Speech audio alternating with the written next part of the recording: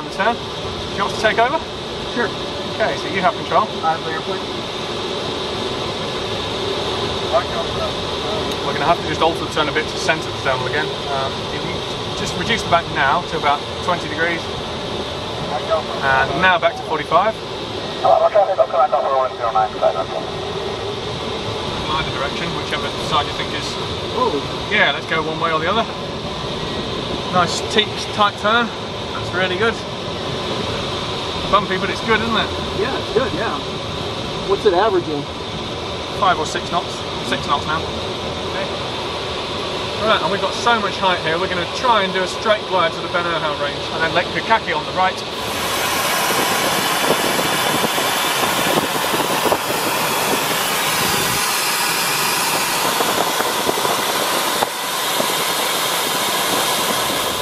So what's your strategy here? Okay, well we're going to arrive on the Ben Irhow ridge, just the other side of this lake. Hopefully above the top, in which case we'll try and find a thermal. If we don't find a thermal straight away, we'll have the option of either carrying on straight along the ridge, or else the wind is strong on the valley floor, so if we can find a piece of ridge that faces northwest, the wind will probably be shooting up there, and that'll be working in ridge lift. New Zealand's on Ben Irhow Peak, climbing through 6.5, very rough.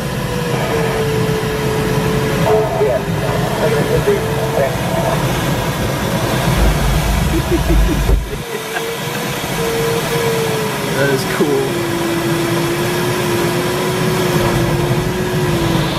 I expect there won't be much left along this stretch of ridge, but the ridge turns around the corner soon and goes to the right.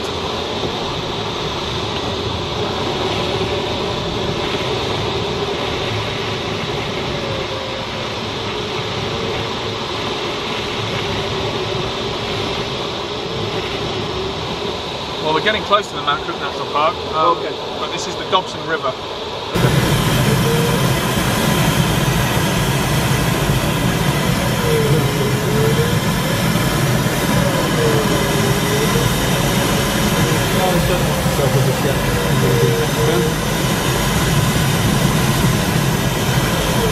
Nice, huge difference, but turning in 6,000. Right. Right, I'm going to try and circle quite soon. It's not a big one, but... Right. Yeah.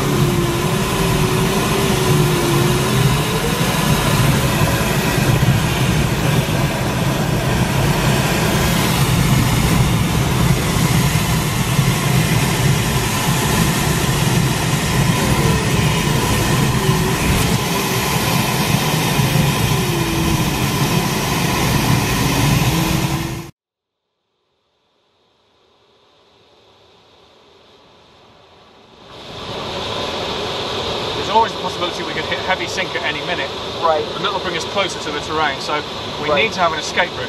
Right. My escape route currently is to turn left, Yep. and that'll take me into clear air. Right. That makes sense? Yep. And for that reason it's much safer to be near a steep-sided ridge than a shallow-sided ridge. When we're crossing a spur like this, you see I'm about to cross a spur that runs left to right? Yep. It's not safe to cross at 90 degrees to a spur, because if you hit sink you could plough straight into it. Okay. So, shortly before we get there, I'm going to turn left. And this means that if we hit heavy sink, I can go left and dive down the valley. Right. Okay.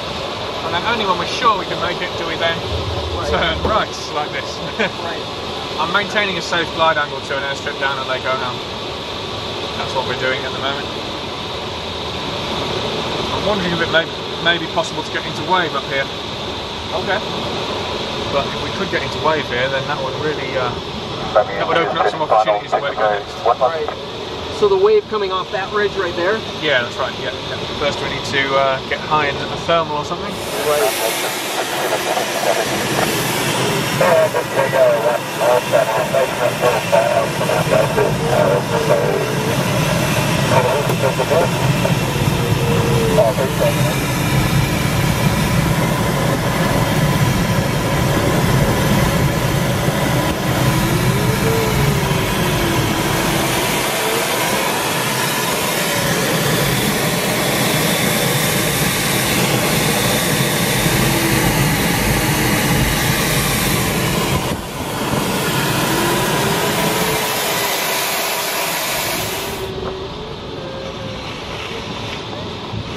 Okay, this is good. I think we're just on the edge of the wave now. Bloody hell, that's a lot stronger than I expected. That wave. Wow, and it smooths out. 5 knots of wave. So then you got to go left and right then? Is that the deal? Or once we're up, yeah. But until then, I've just got to try and stay in the same place and see what slowly happens. gain height. Yeah. That's incredible how it's smoothed out there. Yeah. That's one of the signs. I don't know. That's the downside.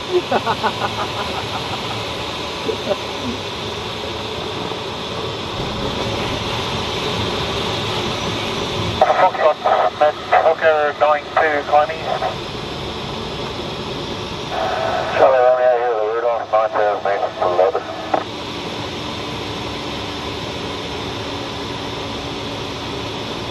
May fall through that layer again and get kicked around a bit. Oh, this is difficult. Alpha Foxtrot, full pass, 93, climbing northeast.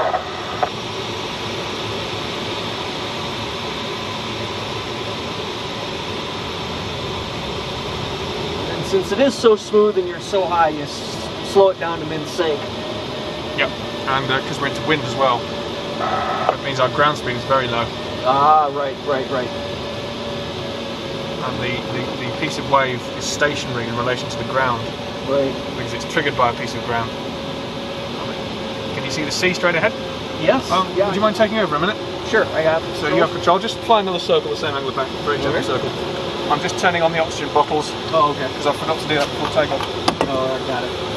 Okay, now go straight ahead. Okay. So come out of the turn straight ahead. Slow right down to 40.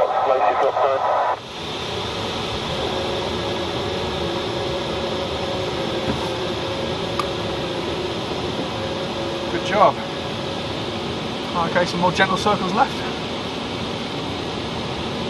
20 degrees? Yeah. It'll give you a pulse of oxygen every time you breathe in. Got it. Just breathe slowly and deeply through your nose. Looking for another piece of ridge that will trigger a similar wave straight ahead. I think in the 11 o'clock, slightly left, there's a ridge with a bit of a glacier on the side of it.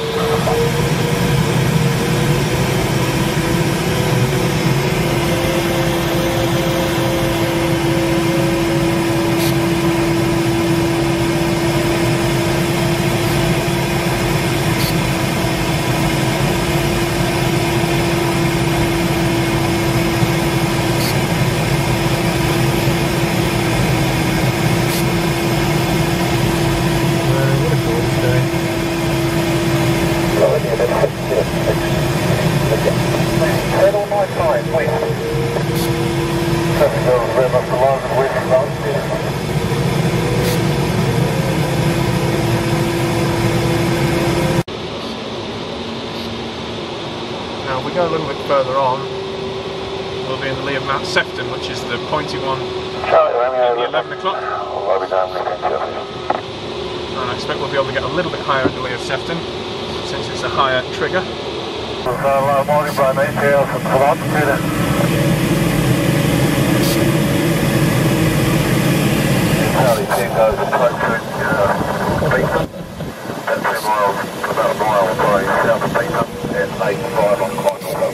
Pretty cool. Really smooth. A little waterfall of cloud coming over Sefton now, can't you? Yep. Down this side. And we're in the rebound where the air's going back up.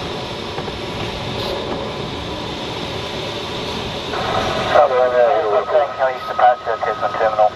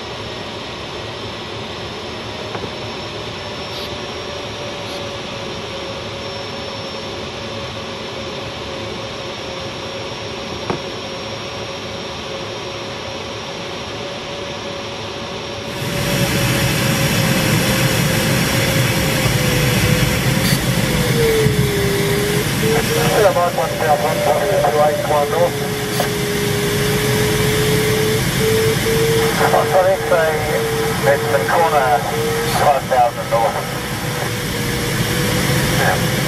And number 2.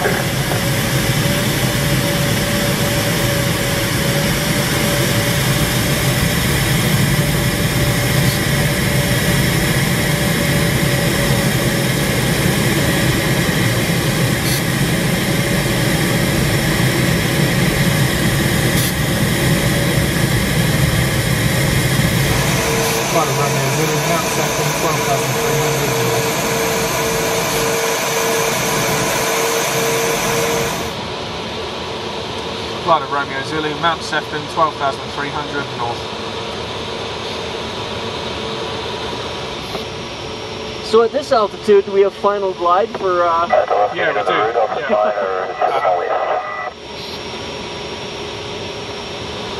It's not often we're up here and the air's so clear, you know. Yeah. Quite often you can't see the west coast because there's cloud down there.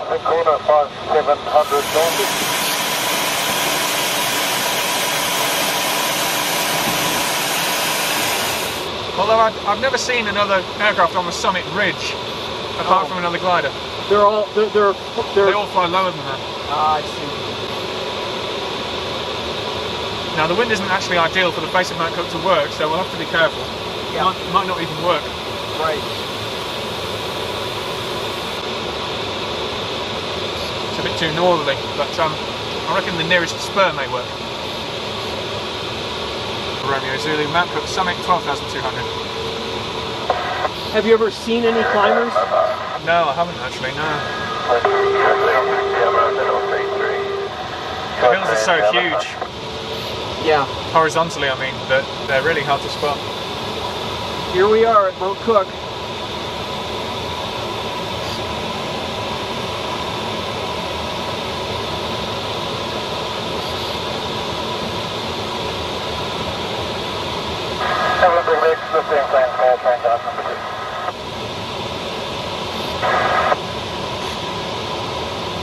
Holy moly. Yankee, hit of the gun, that's 6-9 south. Wow, this north side is really rough. Alpine Fox side. Yeah. Wow. It's... So Mike, grab saddle at 9,000 descent for the top landing gear.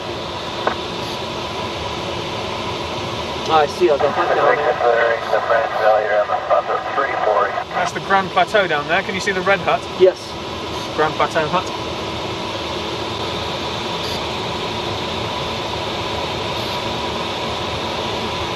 It's ages since I've been up here.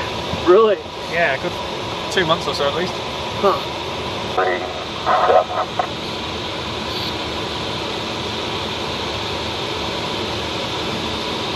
Wow.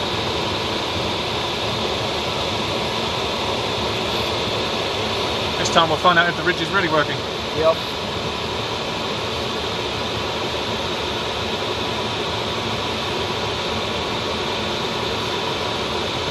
Yeah, you can feel the wind is this way.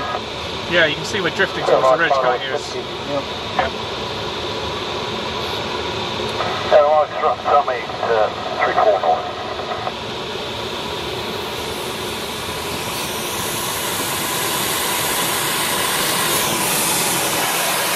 Well, good. Wow. Holy moly.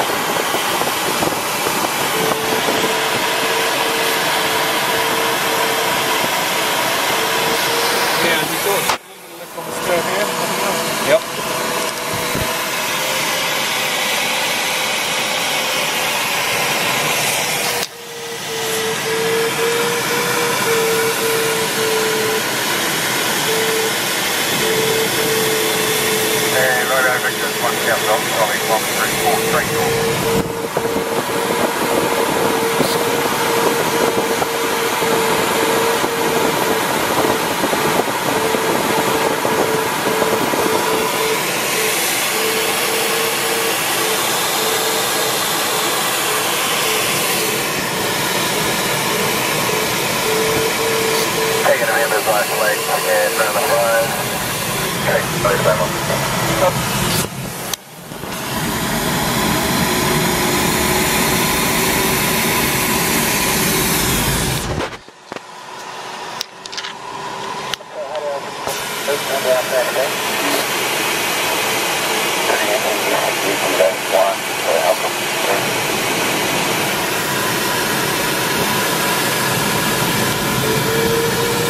Okay, let's go.